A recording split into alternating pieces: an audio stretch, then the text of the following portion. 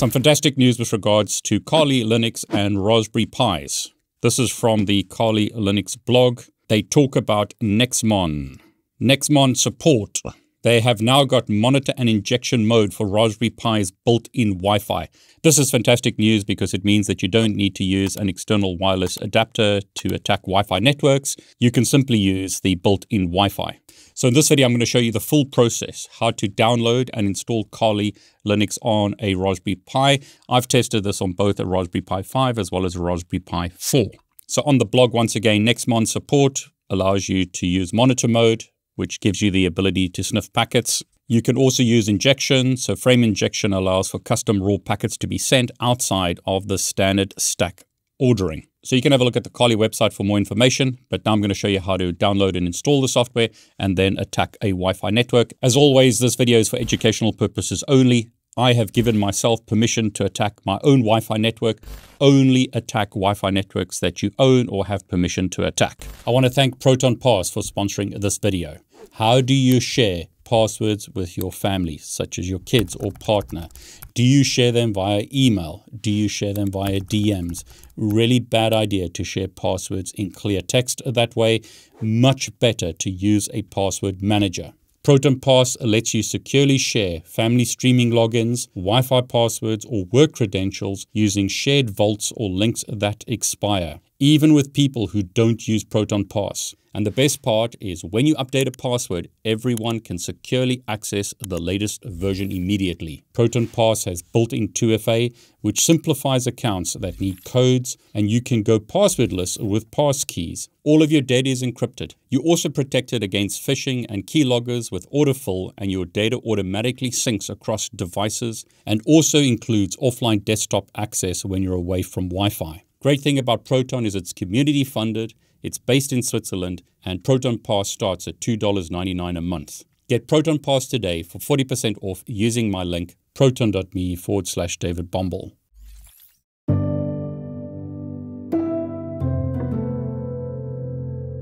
Proton, privacy by default.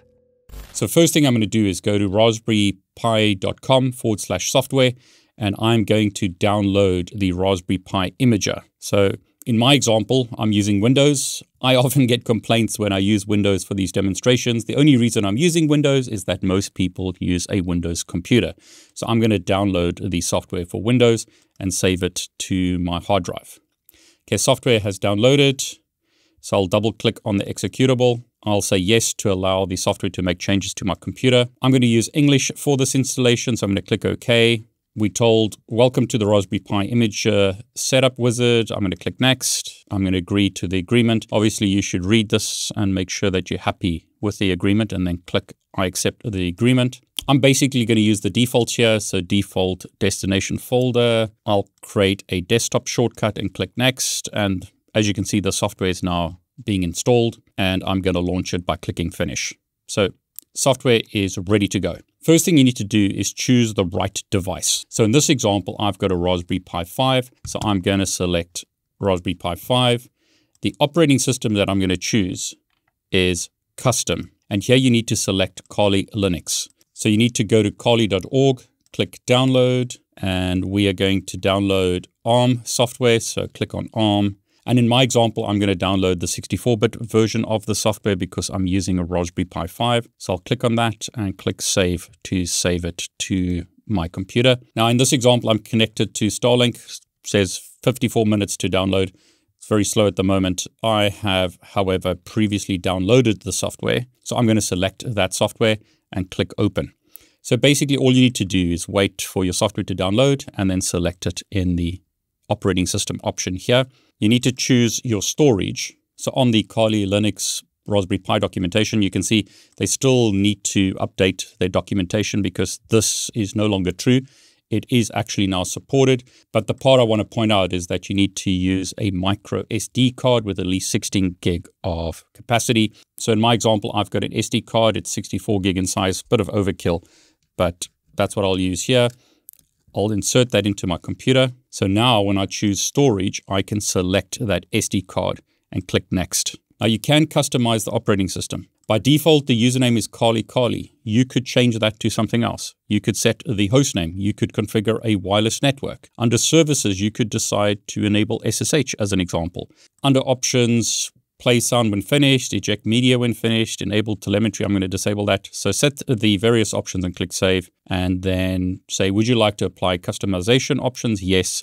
And then we're told that all existing data on the SD card will be erased. Are you sure you want to do that? I am, so I'm going to click yes. And now you can see that it's writing the operating system to the card. So obviously this is going to take a while, so I'll just speed up the video at this point. Okay, so we're told that the image has been written to the SD card. We can remove it, so I'm going to click OK. And now I can simply take the SD card out and I'll put it into the Raspberry Pi. I actually already have an SD card in there. So I'll slot this new one in that has Kali running on it. All I need to do now is plug in the keyboard and mouse, and then I can start up the Raspberry Pi. What I have done here is I am connecting the video output to OBS on my laptop so that I can see what's going on. Okay, so the last thing to do is plug in the power. And as you can see there, the Raspberry Pi is now booting up. It's gone green, so that's a good sign. And there you go, you can see the Raspberry Pi is booting up. Now it's complaining about the network. So what I'll do actually is I'll connect the Ethernet adapter at this point. So what I'll do is connect the Raspberry Pi's Ethernet to Starlink so that I can update the firmware, etc. I'm not going to use the Wi-Fi adapter on the Raspberry Pi to connect to my network. I'm going to use that to attack this Wi-Fi router. Okay, and there you go. I can log in with my username and password. So in this example, it's Carly and Carly. And there you go. I've logged in. And you can now see the Kali desktop. So in this example, once again, I am using the Raspberry Pi to attack a Wi-Fi network that I own. I have given myself permission to attack this Wi-Fi network. So that's the network that I'm going to attack. All I need to do now is open up a terminal. And if I type ifconfig, you can see that it has got an IP address. This is the Ethernet adapter that's connected to Starlink. And then I can do a command like sudo apt update to update my references. Now in your example, you could connect the Raspberry Pi to a Wi-Fi network and then enable monitor mode and injection mode when you want to attack a Wi-Fi network.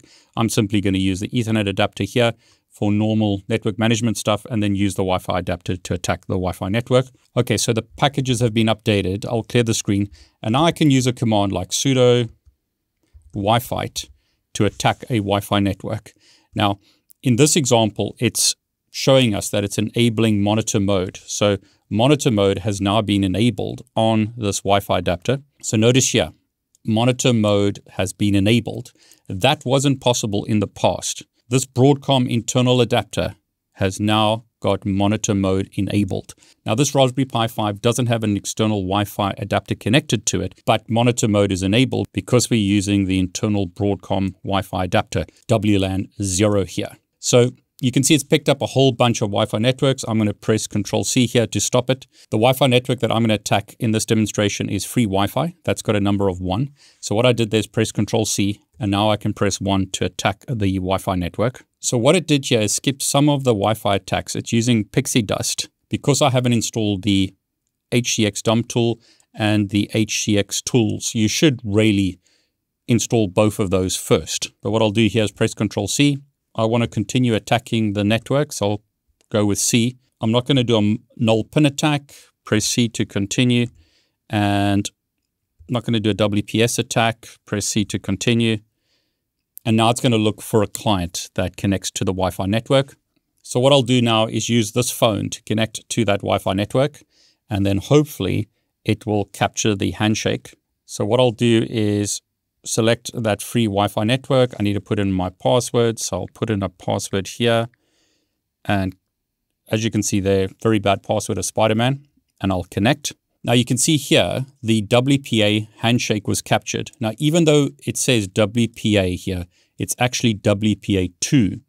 So it's not a trashy Wi-Fi implementation. This is using WPA2, not WPA. As you can see, it's running the attack using the wordless probable text word list. And it's worked out that the current key is Spider-Man. So For this access point, free Wi-Fi, this little router on my desk here, the BSSID is that, encryption is WPA2, even though it says WPA, captured the handshake, password is Spider-Man. So I have successfully attacked a Wi-Fi network that I own, as always for educational purposes only, using a Raspberry Pi and using the built-in adapter. Now let's fix those two issues that we saw when we ran Wifite. If I run sudo Wifite again, notice we told, and I'll just kill this at this point, notice we told that we need to install the hcxdumptool as well as hcxtools. So what I'll do is copy that and then paste it in and press enter. So it tells us that we need to be root, so we need to type sudo apt install. Software is now installed, and the other command that we had to use was this one. So copy, I'll type sudo and paste that in and press enter.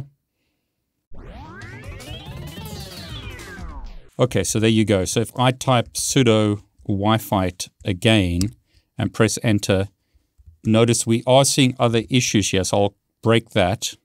We're told that there are conflicting processes. Use Wifite with the kill option. So if you ever see problems like this, run Wifite with --kill, and that will kill any conflicting processes like you can see there, and then it will run again. So I'm going to end this right now. Notice again, we are in monitor mode at this point because it was already set to monitor mode, and we can now attack the Wi-Fi network using different options. So I'll go with one again here. It's trying a pixie dust attack. I'm going to say no for that. C to continue. Null pin. C to continue. WPS pin. C to continue. PMKID capture. I'm going to break that. C to continue. Now it's doing the capture of the handshake again. So I removed the capture already to make sure that it didn't just give us the answer right away, but it actually does try to connect to the network. So what I'll do is connect to the phone to that network again. And there you go. Notice we were able to capture the handshake again. For this Wi-Fi, again, my local Wi-Fi here, I was able to capture the password with Spider-Man. So Wi-Fi is one tool to use. There are many other tools that can be used to attack Wi-Fi networks. Fantastic to see, however, that you can attack a Wi-Fi network with the built-in Wi-Fi adapter. You don't need an external Wi-Fi adapter. Now, if you enjoyed this video, please consider liking it. Please consider subscribing to my YouTube channel and clicking on the bell to get notifications. I'm David Bombal, and I want to wish you all the very best.